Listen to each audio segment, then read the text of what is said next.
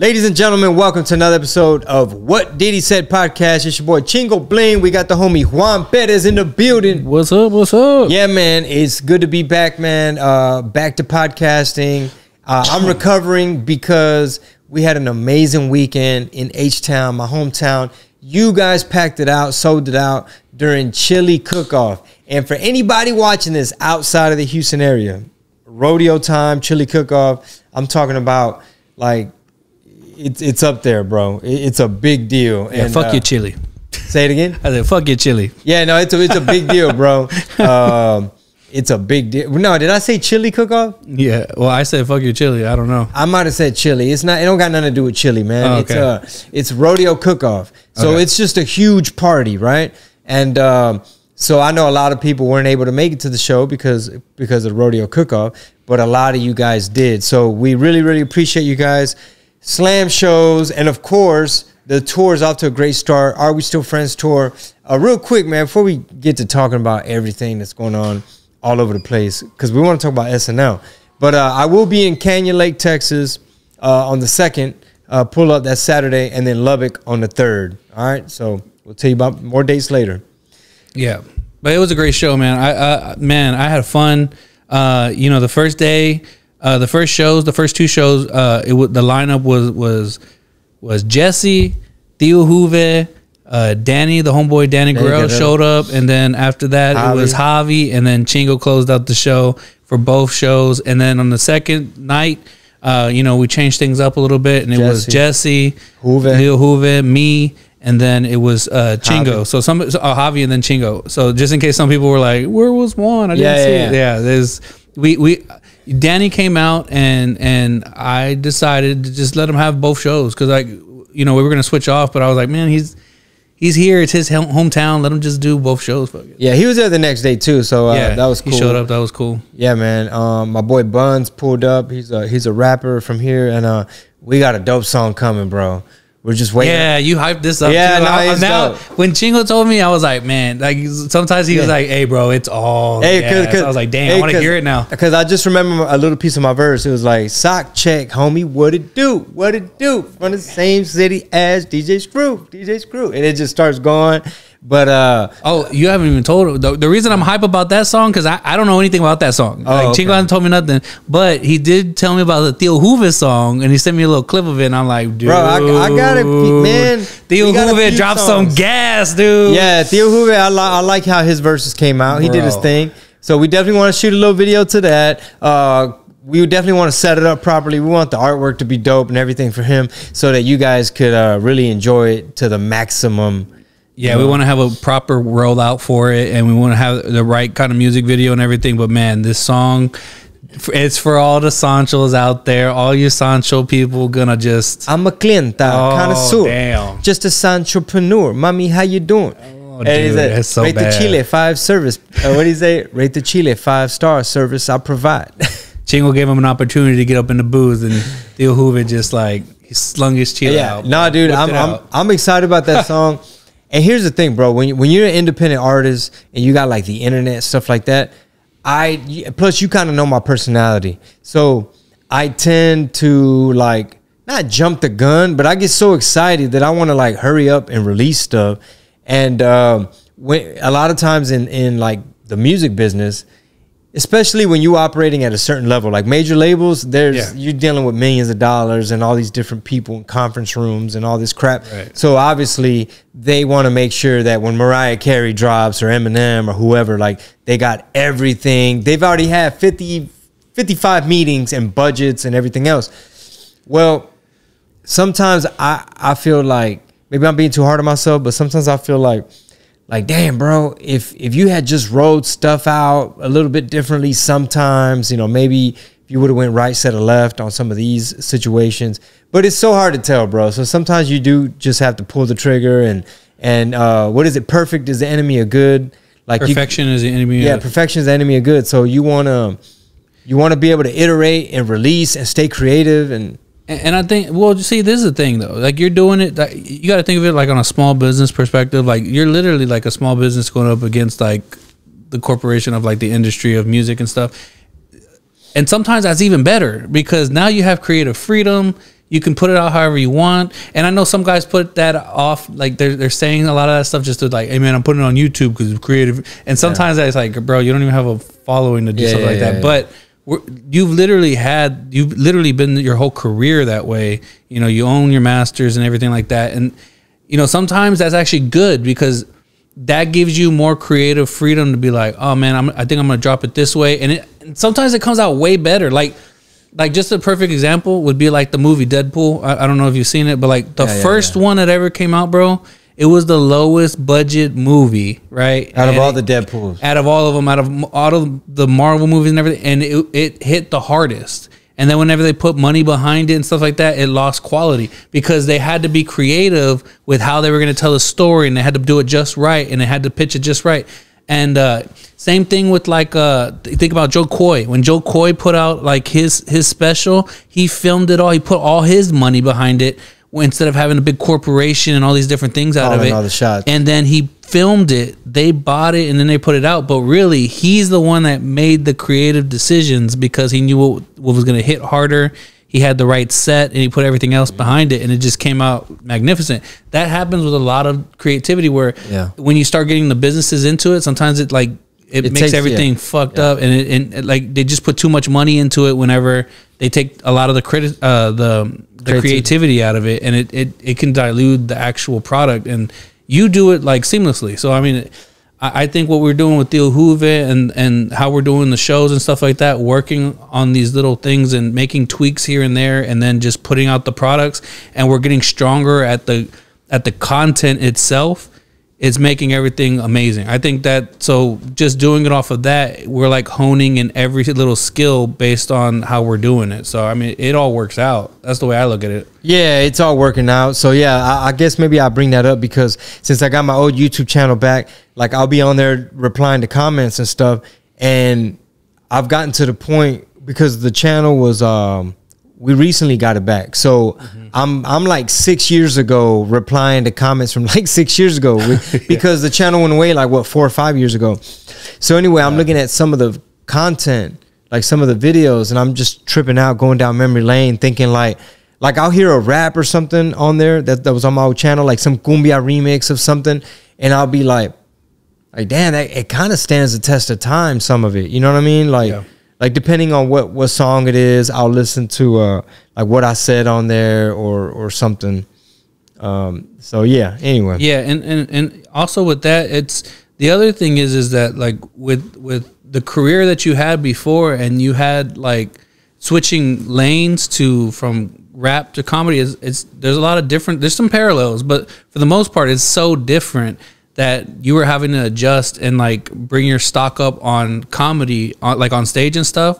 And then now you're taking pieces from your rap game and putting it into here as far as like showmanship and the different creative pieces of like artwork, and then also the merch and stuff like that, to where it's blending the two together. Now that you've raised your comedy level up, it's like now you're adding these little pieces. And then on top of that, literally having me come on board and then catch up to where you once were, like as far as like with videography stuff, like I've had to learn these whole things, and you took a chance on me, and at the same time I've been able to learn and adapt to where it's like, okay, we can raise the quality on this, okay, let's mix this. And so I'm having to get up to the level that you used to be at in order for us to like really be successful with what we're doing. And I think it's paying off. It's just a matter of like, we just had to figure that out. And so your fans have been patient. Everybody else has been patient. We've gotten new followers now that you didn't have in the past. And it's just all kind of come full circle to where it's like, okay, we found our groove, and now we're just like edging it in even more, like making the groove even bigger, like where it's like, okay, yeah, we can expand on this stuff now. Culmination, carnal. Yeah. As Juve would say. But yeah, no, I appreciate the fans so much, man. I mean, just the fact that we have an audience to where all the silly stuff that we make and then just coming at people from different angles, you know what I mean? To where like Juve might say something that's off the wall, but then you release a track with some people. And when I did some podcasts in LA last time I was out there, I think one gentleman asked me, he was like, so did you ever get any pushback from other artists like not wanting to work with you just because you were on some silly stuff? And I was like, you know what? I'm very grateful for the fact that I am able to not be like a chameleon, but have people see like, yeah, I know you do the silly stuff, but I know we can make something dope that people are going to want to check out. You know what I mean? And I know you're going to switch up what you normally would say on another track for this particular topic or whatever. So yeah, I say that because the homie Buns, man, he's super talented, bro. I don't know, I got to show you some of his raps, but he's got raps for every beat. Multiple raps. That's the guy that came to the show. Yeah. Multiple. The one that was dressed like Dude, Cool J. He was dying. Like, he had a good time. Yeah, he was watching the show from the side when you went up and watching some of the other show. Bro, he was dying. Had not half the stuff like, because he was like real like serious in the green room. But then I was like, man, does this guy laugh? And he came out and dude, when I saw him laughing his ass off, I was like, oh, we got him. Well, that's good to hear because honestly, bro, I think that was his first comedy show, right? And he's from Rosenberg, Buns 100. So I was concerned that he wasn't gonna have a good time because it was sold out. So he was having to stand like at a weird angle. So well, I got him a chair. So I got a chair from the back and put it to the side. So he was sitting down for some of it, and then he was standing up. So yeah, he loved it though. Yeah, okay, well, good. Because I guess what I was trying to say is like it's different to experience a show as a true participant. Like, no, I stood in line. I bought a ticket. I don't know. I wasn't just in the green room. You know what I'm saying? Yeah. Whereas it's almost like you're eating at a restaurant, but you were just hanging out in the kitchen for 30 minutes and you know the chef, and then you're sitting over here in the back eating with us, not experiencing it with the candlelight, with the waiter. Yeah, so, it's a little bit of a different experience, but yeah, he got to enjoy the laughs. Okay. But but yeah, if he actually comes to a show, it'll probably be a lot better. But like this was pretty cool too. Yeah, I saw him laughing. Awesome, yeah, man. So super excited. Have I told you about Cam Bertrand yet? Have I told y'all yet? Oh well, so we had something switch up where we added somebody to a show and. This guy, okay, if you guys don't know who Cam Bertrand is, he's from Florida. He was on America's Got Talent, right? America's Got Talent. You know, his clip went viral, and then wait, which clip was it? The one from the show. Oh, so his stand up is on point, and he's filmed a special on Dry Bar and a few other specials. He likes filming specials and putting them out. So I think he has like 2 or 3, maybe. So and he can do everything. He can do clean comedy, you know, he could do whatever he needs to do. He's a master. I'm looking forward to. He's a young guy, but he's just like a wizard, bro. How old is he? He's in his 20s, bro. Are you serious? I think so. I think he's like, if I'm not mistaken, he's probably maybe he's like 29, 30. Either way, bro. Yeah, he's young. He's still young. Even if he's just that much of a talent. Well, regardless of his age, I mean, I'm just so surprised that he's that much younger than me. But dude, iron sharpens iron. I'm just looking forward to working with him, watching him work. I've only seen him live once, but he's about to blow up. He's about to be the man out here. So yeah, and did you tell him what show he's gonna be on? Oh yeah, Canyon Lake this Saturday, March 2nd at Goofy's. Cam Bertrand. Yeah, dude, I gotta go probably whip up a flyer or something real quick. Yeah, we'll put it up. But yeah, that's gonna be an amazing show. It's gonna be with me, you, Theo Huve, and Cam Bertrand. Yeah, and it's I think our styles are all so different that it's gonna be like a crazy show. Yeah, I'm gonna enjoy it. And shout out to Jesse Payton. If y'all don't know who he is, look him up. He'll be with us in we'll be co-headlining in Lubbock, Texas, at the Office on Sunday, March 3rd. He killed it too out there in Houston, man. Oh yeah, he murdered those stages. Like he came with it, and he brought the heat. Like that was it. Fun shows, man. Fun shows. I mean, just so many different styles and stuff. I think we talked about it already, but like just the different styles you bring and different things that you're doing with stand up and have done in stand up. I think it's I think a lot of people that haven't gone to a show or thinking about going to a show, you're gonna be surprised. Like you're just gonna be like, oh dang, well I saw Chingo maybe a few years back, and it's been crazy because I've been with you for what, 2 years? Couple years. I've been here for a few years, and just in that time, and Israel would tell me one of my homies, he would tell me that like he's like, man, dude, Chingo has come a long way from when I first saw him, and I was like, oh yeah, he's like, yeah, bro, he found his thing with the stuff he talks about, and then when I've only seen him, if we've seen you for 2 years and meeting you in Corpus and then going from where you are now, it's like you've made some jumps. And even Israel would tell me when we were at the house, like, you've made huge jumps from when he first saw you, like humongous. And so the fact that you're able to learn and adapt really fast, and then now come up with the new content that you have with your family and stuff, it just all has resonated. And that's been impressive, dude. Thank you. Damn, I'm trying to figure out, like, damn, how bad did I do when Israel first saw me? Well, he said it was well, okay, so if you want to take some criticism, sure. What it was like, he said you were funny naturally, but you leaned in a lot on like the the catchphrases and stuff. So that was like the crutch. But he said now the material's caught up to even that, and now it's just like you've just gone to like a whole nother atmosphere to where it's like it's not just placating to the fans. It's like literally like, no, your jokes are on point. Well, I like criticism, especially from people I trust. And so, yeah, I definitely appreciate that. So all the time, because I want to be coachable, man. I want, you know what I mean? Yeah, like, yeah. I like to take direction. Absolutely. So definitely looking forward to this year. The tour's off to a great start. You know, we work with a lot of funny comedians, and we get to go to some cool cities. And I'm super, super excited. I can't wait to compile the actual up-to-date list, because we just added like Gainesville, Florida, Tampa, Florida, Detroit, Michigan. I can't remember all the ones, but like cities that have been requesting like a lot. So all over the map. So here's another thing, guys. Just on that note, take down this number. Do you remember the number? 210-480-8626. Yeah, so take down that number. And 210-480-8626. Now, text that number, and it's not going to be a text back and forth, but what you're going to do when you text that number, text your name, your city, and the email. And what we'll do is that we're taking a big old list, and we're just having our contact list. And what we're doing is we don't want you guys to miss out when we're coming and stuff like that. So we want to be able to make sure we take down a lot of these cities, where you're from.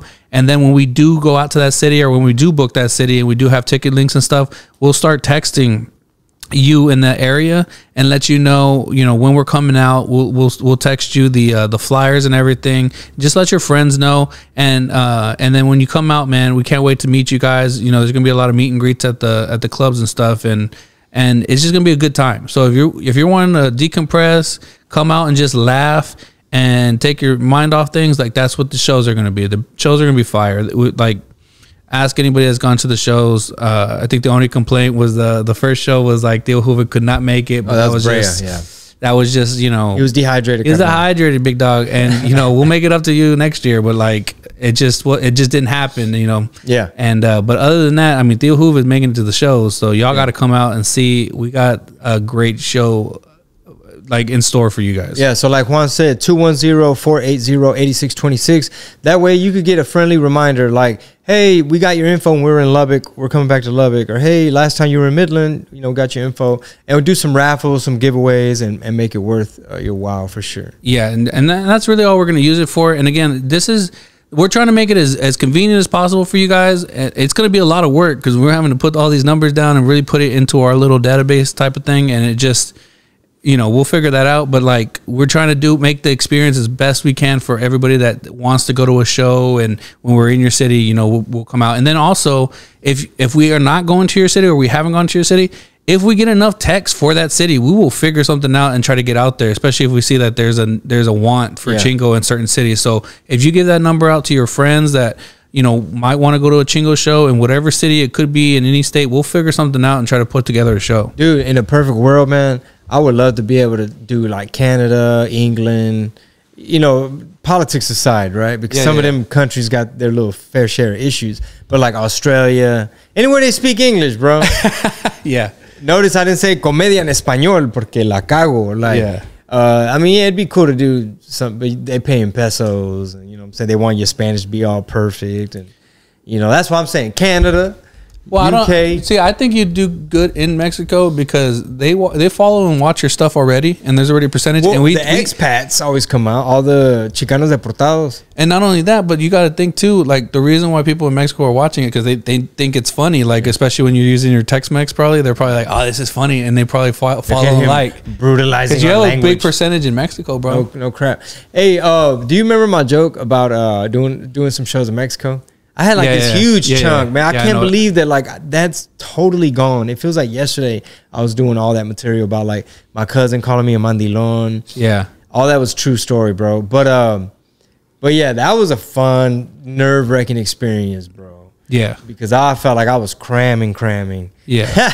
But now you got like a whole new set, and it's crazy because it was hard, but at the same time, if you think about the scope of how long it takes to do jokes and stuff like that, it was kind of easy because it was to the point where it's like, oh, I have this whole new chunk that we worked hard on it, but at the same time, we did it so fast and the jokes came out good to where they hit and it could still be developed. But you're talking about the new recent time where it's like, oh, this little method of like writing it out, putting it on like a few open mics, and then you just, because you already had the idea and the concept and we had tagged it up, and then now it's just like, oh, let me just get this down real quick, and then you got it on stage, and now all of a sudden it's like, oh, it's already almost like second nature to you because like you're just hitting those marks. So it's like, damn, that was fast. Yeah, some of the I'll tell you off air which one I want to tinker with, but yeah, when you expose yourself like that, like you go up on stage like at an open mic with something brand new that you're not 100.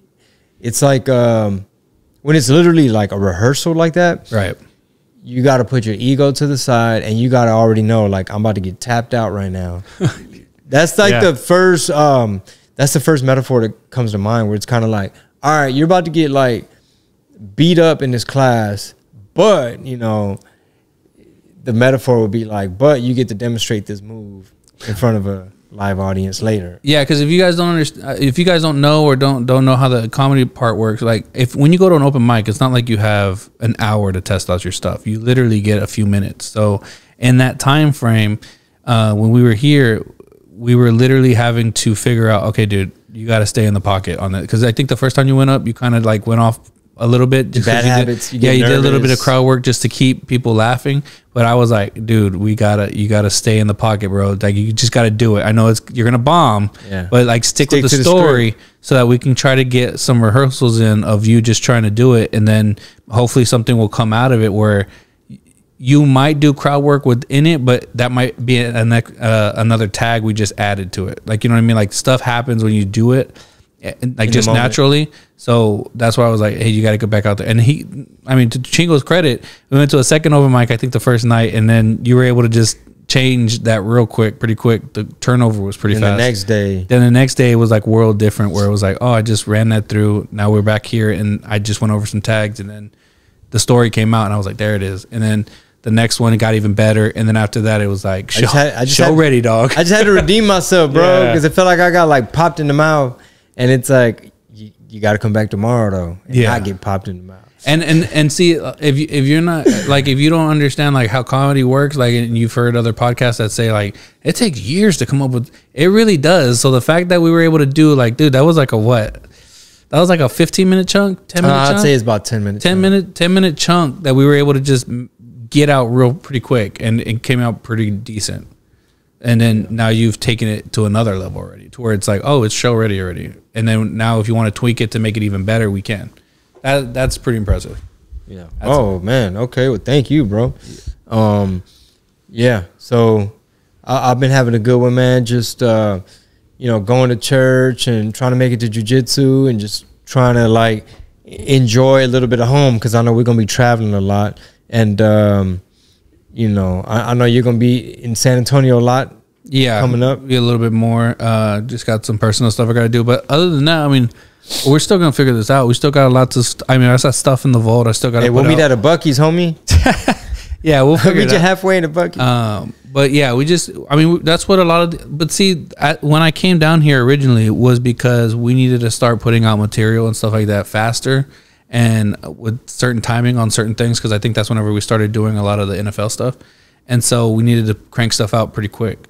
So that was one of the major factors in coming down here, and then also trying to figure out what else we needed to do and etch out because just times weren't lining up. Being away, being so much distance. But now that I've been here for like 2 years, we've literally changed a lot of the stuff we did and took a lot of like the space between things out. And so now we took a lot of the slack out to where it's like, okay, we tightened up everything a little bit more, like running social media and stuff like that, and then also just like the podcast and trying to streamline it to where it's like super easy and versatile, meaning that we don't have to be at a specific place to do one thing. We literally figured out, okay, for sound and stuff like that, we could do this on the road. Like as long as we have certain things, we do it on the road, keep the quality the same, and then also keep the content growing and stuff like that to where, we've gotten to this point. And now that we can do things mobilely and we can be more flexible with it, now it's like, I don't really need to be here all the time. So that's, it's really been good. Oh yeah, man. Looking forward to this year for sure. Looking forward to meeting you guys. The best feedback that I could possibly get is when I literally hear people say like, man, I've been going through some stuff, bro. It's been really rough. But yo, that was a great show. Like, man, dude, I laughed so hard. My cheeks hurt, laughed from beginning to end. I needed that. Thank you so much. So that's definitely what we're trying to do because we are coming to Florida. We are coming to Michigan. I think I'm doing like Louisville, Kentucky, possibly. That's what's up. Don't quote me. And of course, I see some of these markets that like I'll see like Baby Bash, in New Jersey, and I'm like, damn, it's been a while, man. I haven't really done that Northeast like that. You start to kind of get that itch, or you see like Kim Flores. I was like, hey, bro, what's Philly like, bro? I mean, I visited Philadelphia years ago, like during school, but not for comedy. So I'm like, man, what are the crowds like, bro? They got Mexicans out there. Mm-hmm. I actually have a cousin that lives out there, but Portland, haven't done Portland in years. Tacoma. I'm actually doing a weekend now in Tacoma. So super looking forward to it. We appreciate you guys so much. Of course, this weekend's going to be lit with Cam Bertrand and Jesse Payton.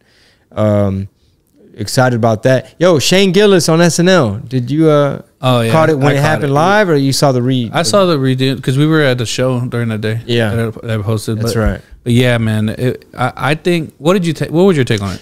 Well, so far, I haven't watched the entire thing, but just the fact that the excitement alone. I just always watch the monologues. I don't even go through the whole thing. Oh yeah. Well, the skits are sometimes are good. Yeah. Like, did you see the one he did about the Trump shoes, the goat shoes?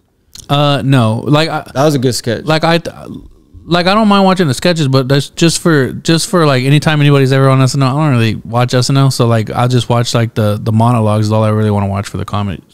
I guess with Shane it's a little different only because he's known for sketches, like with his what is it called? Gillen Keeves, or however it goes. Yeah, Gillis. Yeah, I think it's Gillen Keeves. Yeah, Gillen Keeves. So that it's because he's known for sketches. So I'm pretty sure that they were awesome, but I just wanted to see the monologues because I feel like I can learn a lot about the comics with the monologues. But go ahead. What did you think?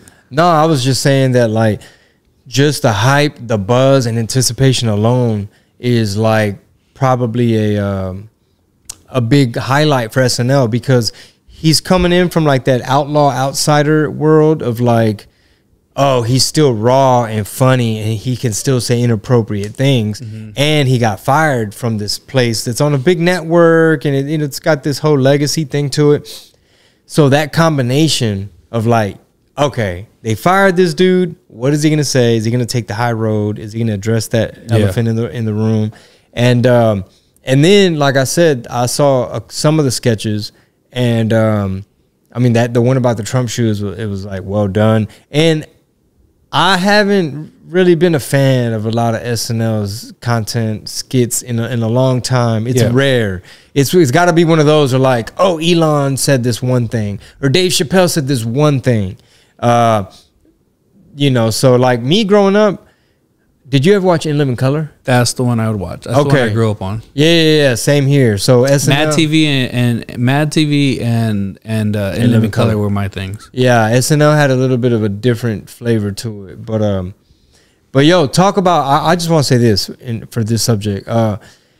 It's a testament to like, bro, you can literally be at a point in life where you think this is your big break, and then things go wrong, and you're thinking, oh no, how am I ever gonna get to that level again? And you could go a totally different path, like the world of podcasting and just stand-up comedy and like everything that Shane Gillis is doing, like podcasting, Patreon, and like I don't know if he did a Kickstarter or anything for his sketch comedy, but to come full circle to where not only are you a player, to where like, no, we meet again, we've crossed paths again. You're thriving. So like with Shane, I don't know. So just to kind of go through all this with you guys, like just to show like what I took away from this with Shane Gillis is that like he has a big following and he's got a bunch of fans, and like if he would have never got fired from SNL, then we wouldn't have the Gil and Keeves sketches, which are just raw and just amazing and just brilliant. So you want to talk about low budget. So it's like what we were talking about at the top of the show, which is like taking the idea and the art and being able to just extrapolate like the best possible, funniest thing we could possibly come up with without having to worry about pleasing the people with the money.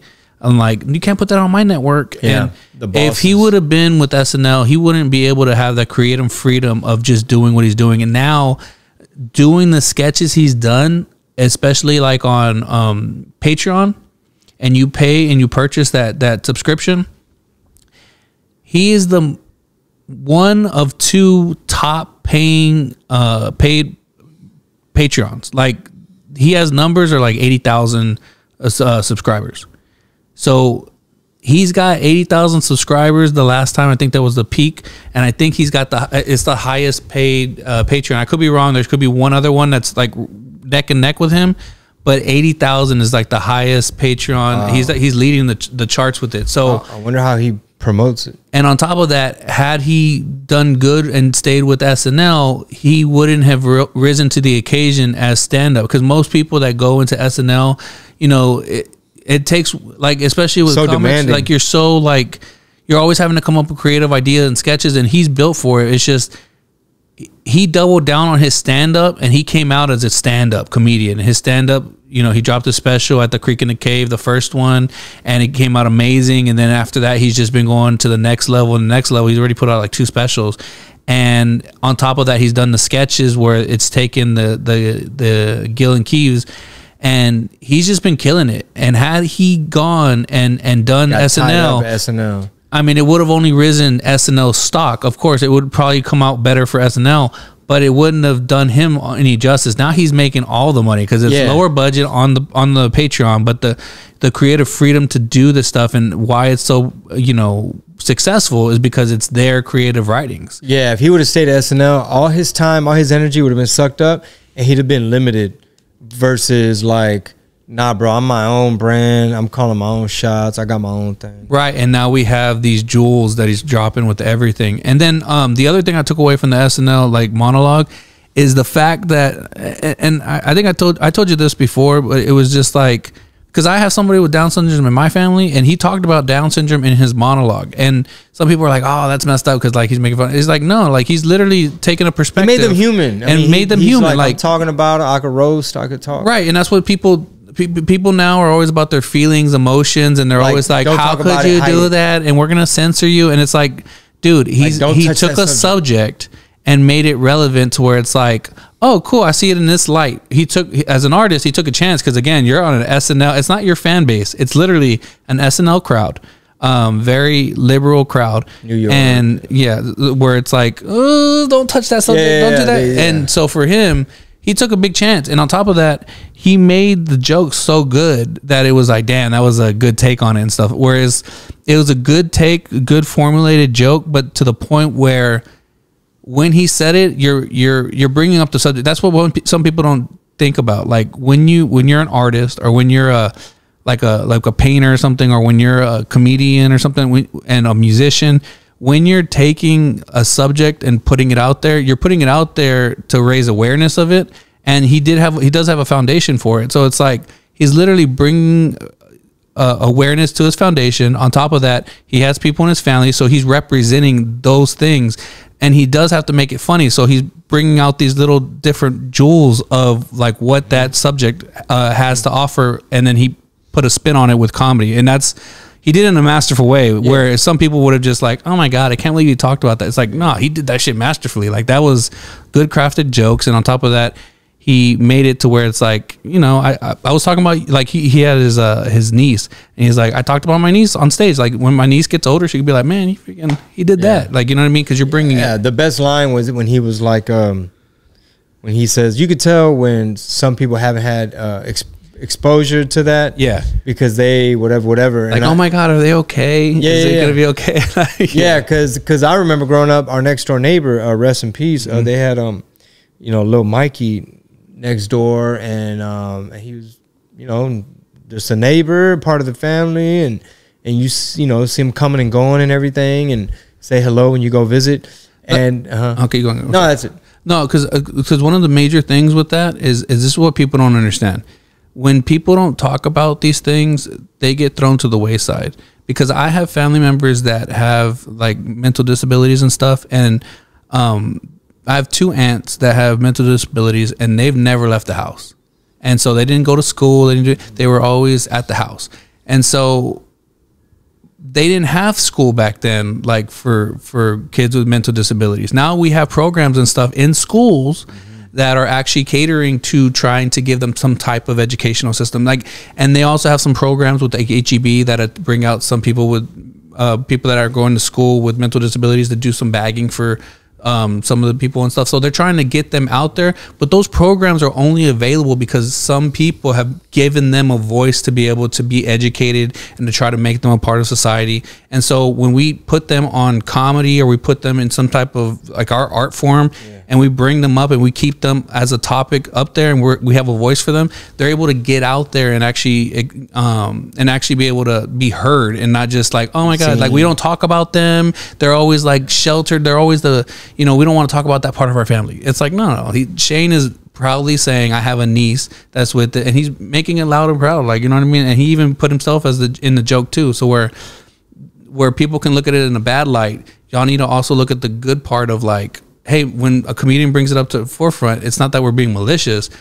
We're literally giving you a take on keeping that relevant so that you don't forget about those people, and you can actually have these programs and different things like that. But people need to look at it in those terms. That crowd was way too tight. Like when he was talking about that, he says, I dodged it. He's like, no, he's like, it's in my family. He's like, but I dodged it. It nicked me. Like, it nicked me. But it nicked me. Yeah. And then he's amazing. And then I think he might have said something like, oh, I thought that would have got a bigger pop. I don't know if he said that a few times, and I'm thinking to myself, I was like, I know you could blame the performance 99% of the time on the comic, like, well, bro, you're supposed to pause a millisecond longer or whatever, but still, bro, it was kind of like, either A, did they try to sabotage him with a weak ass crowd, or B, I wonder if like the warm up act, like who was there to be like, nah, bro, it was just a weird casted. Well, you have to look at, okay, so just let me just be geeked out here. But if you look at the different comedians that have been on, there's certain comedians that can play to that crowd because their crowds are similar to that. Shane Gillis's crowd, when he does his jokes and he has his fan base are not that. So the same thing with like certain Chappelle and all these different, a few of them that have gone up and done certain monologues, Bill Burr, a few others, like they wreck the stage because their jokes are just that good. But like on some of those jokes, the laughter should have been bigger, but because it's not their usual crowd and they're edgy, of course that crowd's not going to react to it. That's why I say it's like, it's a very different type of crowd in that. And that's what people don't understand is like, you might think like, that joke kind of bombed. It's like, no, that was a perfect joke. That was an amazing joke. It's just, that's not their crowd. So those people like, oh, am I supposed to laugh? Am I supposed to clap? And that's why in those shows, you also have lights that tell you to clap and stuff. So that's why Shane was like, don't clap for that. Don't clap for that. Because he knows like the light's probably going off to clap and stuff like that. And so there's all these different factors in show business that you have to look at.